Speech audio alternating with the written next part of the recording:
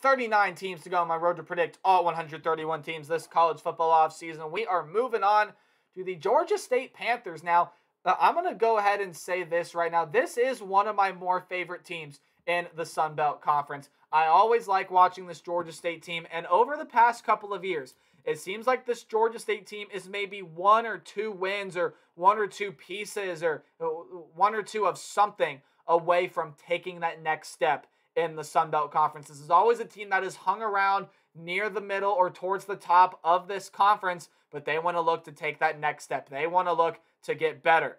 And this is the Georgia State team that I very well believe has the talent to be able to do so. It is just a question of whether or not this Georgia State team can start getting results in 2022. So can they push for a Sun Belt title this upcoming year, or will they continue to struggle to take that next step? What's up, Tailgaters? My name is Tailgate Nate, and welcome to my channel. I'm predicting all 131 teams this college football offseason, which means I still have yet to do, or chances are I've already done your favorite team. So if you do want to go there, hey, hit the subscribe button, go through my channel, look at your favorite team, and hey, ring the bell in case I haven't uploaded your favorite team yet, or you want to hear videos about me throughout the season. And for fans of the Georgia State Panthers, you guys will know this team a lot better than I do, so if you feel like I missed something and you want to add something, leave that in the comment section down below. I'll be happy to hear what you guys have to say.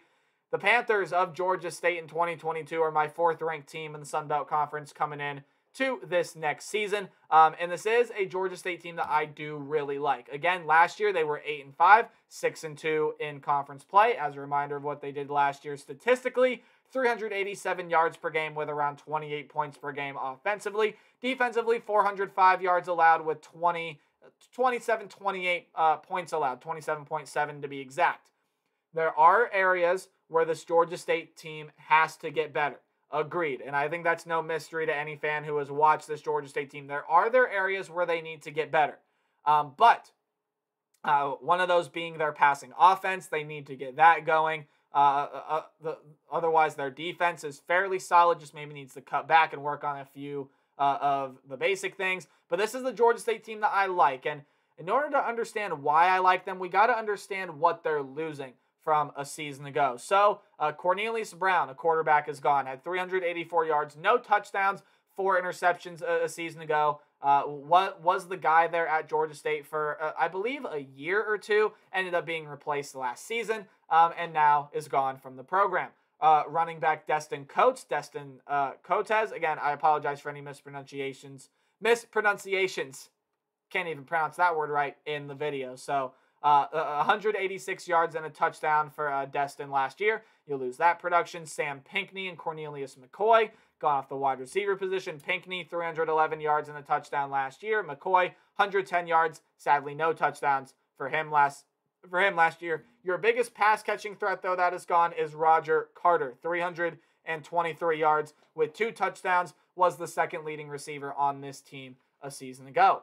When you look at the defensive side, Dante Wilson, Hardrick Willis, a couple names that are leaving there. Dante Wilson had 3 sacks, 37 tackles, and Hardrick Willis, or not Wilson, Willis. It says Willis. I read Wilson. My apologies.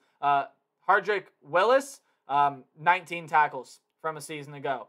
So you lose that production. Linebacker Jashawn Taylor had 32 tackles and 2 sacks. You lose that production, as well as a guy like Kyle Wright that I believe only had around 10 or so tackles a season ago. When you look at the defensive backside, Chris Moore and Chris Bacon, a couple names that are leaving there. So a couple Chris's gone out of the defensive backfield. Chris Moore was the 4th leading tackler on the team, had 70 of them a season ago. So you are losing talent, and you are losing some guys that you got a little sneak peek of the schedule there. But again, you are losing some guys that I do like, but there are a lot of guys here that I like maybe even a little bit more. Darren Granger figures to possibly be that starting quarterback for this team. However, let me read Darren Granger's stats. He had 1,715 yards, 19 touchdowns, and 4 interceptions.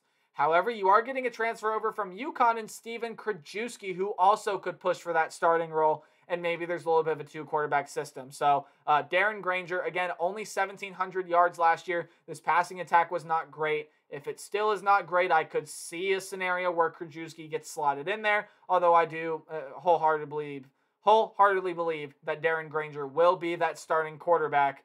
Will be that starting quarterback in their week 1 matchup. When you take a look at other talent around them, Tucker Gregg, the leading rusher, comes back at 953 yards and 9 touchdowns. Jamius Williams also comes back, 859 yards and 9 touchdowns for him as well. And Darren Granger was the 3rd leading rusher on this team, 646 yards and 3 touchdowns for him. So all 3 guys that had over 500 yards rushing a season ago come back. That's pretty good. Wide receiver Jamari Thrash, Josias Credle, you have them coming back, as well as Terrence Dixon. Probably figure to be your 1, 2, 3 at the wide receiver position coming into next year. Jamari Thrash was the leading receiver, 435 yards, 3 touchdowns for him a season ago. You also returned tight end Aubrey Payne, who had 7 touchdowns last year, and that was more than double than anyone else on the team. So 251 yards, 7 receiving touchdowns a season ago. Figures to be another key part of this passing offense. Defensively, Thomas Gorge, Avon Dennis, Trey Moore, a couple names that are going to highlight that defensive line. The linebacking group, Jordan Veneziali, again, probably said that wrong, I apologize, and Blake Carroll at the linebacker position. Those were your 2 leading tacklers a season ago. Jordan, 4 sacks, Blake, 5.5 sacks. Pretty good stuff there. In the defensive back position, one of the better defensive backs in the Sun Belt, in my opinion, and Antavius Lane, 6 passes defended, 5 interceptions, including a pick 6 a season ago. Brykees Brown also as well, 10 passes defended and 2 picks a season ago for him. And then Quavian White is going to be there as well. He had 6 passes defended a season ago. There's a lot of talent on this Georgia State team, and they have a lot of things coming back. One thing they got to work on this year, and I think it's no mystery, get that pass game going. Get that pass game very effective, especially if you can couple that with how effective your run game was last year.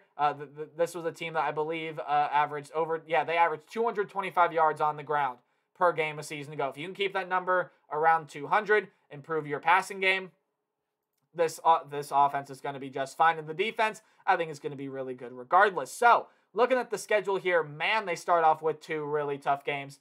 And it's the Carolina teams. You got to go on the road to play South Carolina, and then you come back home and you get North Carolina. Two teams there that figure to be right around the middle of their respective conferences. North Carolina had a couple disappointing years. They look to turn that around. They returned their 2 leading receivers. And South Carolina, man, they did work in the transfer portal, and that South Carolina team is going to be scary. So those are 2 interesting matchups. Other games in non-conference, you have a home game against Charlotte. Could be an interesting one there. Charlotte is a team hovering right around bowl eligibility. And a road game against Army that, woo, man, that's going to be a fun game to watch there. Otherwise, when you look at conference slate, you have a home game against Coastal Carolina, home game against Georgia Southern, other home games against Old Dominion and University of Louisiana Monroe, road games against App State, Southern Miss, James Madison, and Marshall. So, diving on in to this Georgia State schedule, this Georgia State team, I think, is the only team in the Sun Belt to play all 4 of the newcomers. That's Old Dominion, Southern Miss, James Madison, and Marshall. Now, could be wrong on that, but and they have them all in the back half of the schedule. But again, for Georgia State, it starts off with those 2 really tough out-of-conference games. But this is the Georgia State team that has given Power 5 teams fits in the past, right? I believe they've done it to Auburn. I believe they've done it to Penn State. I know for a fact Auburn, but they've done it to some other teams there as well, where Georgia State has either come in to their building or they've come into theirs, and Georgia State has given a Power 5 team a real fight. And usually pretty solid Power 5 teams at that, which both of these teams projected to be. So, and if you're going to look for them to pull off an upset against a Power 5 team this year, I'd more likely look to that North Carolina game, because South Carolina on the road, that could be a little bit trickier than getting North Carolina in your own building. But those are going to be 2 fascinating games to watch, and although Georgia State may come out of there 0-2, I think we're going to learn a lot about this Panther team throughout the first 2 games. But Sunbelt play does not necessarily get easier for them. Charlotte, again, non-conference should be interesting, but then you got to go play at home against Coastal Carolina. It's a Coastal Carolina team that loses a lot, but still figures to be one of the better teams in the Sun Belt, as long as Grayson McCall is that quarterback and as long as Jamie Chadwell is that head coach. This Coastal Carolina team's going to be in good hands. On the road against Army, that's going to be a tough game. That's going to be a very, very fun game to watch there, in my opinion. On the road at App State, that's going to be a tricky one there. Even a game like on the road at Marshall, that could be a fairly tricky game there as well. On the road at James Madison, could be an interesting one there as well. But otherwise, a road game against Southern Miss, you throw that one in there. You have a home game against Old Dominion, who was a bowl team last year. ULM looks like it's starting to improve. If they can keep on the right track, that could be a fairly interesting game. Georgia Southern brings in Clay Helton as the head coach. A lot of interesting storylines with the Sun Belt Conference this year. But Georgia State has a lot of games, but when you look, a lot of the tougher games on this Georgia State schedule are in the front half. Now, I don't do game-by-game predictions. I do a more percentage-based Alec tell me predict a team's record. So if the game's in red, I just don't see a win in the game. If the game is in orange, I still don't see you winning, but it is college football and upsets can happen. Yellow, your 50-50 high upset potential games. Games in yellow-green are games that you should win, but you got to watch out for the team on the other side of the ball, and games in green, I have you winning.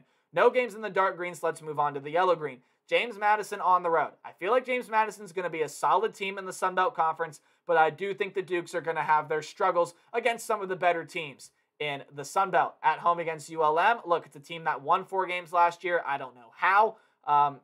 No discredit to ULM by any means, but this is a Warhawks team that does lose talent from a season ago, and Georgia State gets them at home. They're one of the better teams in the Sun Belt. Don't see them dropping that one, and I don't see them dropping games to Old Dominion, Georgia Southern, or Charlotte there either. Old Dominion, I think, is going to have their struggles in this new conference. Georgia Southern is starting that rebuild process. I don't know that it all clicks in year 1 under Clay Helton. And Charlotte, while that is a solid team and that could prove to be a very entertaining and fun game, I just don't see Charlotte walking away with a win out of Georgia State's own building. Now, games that are interesting.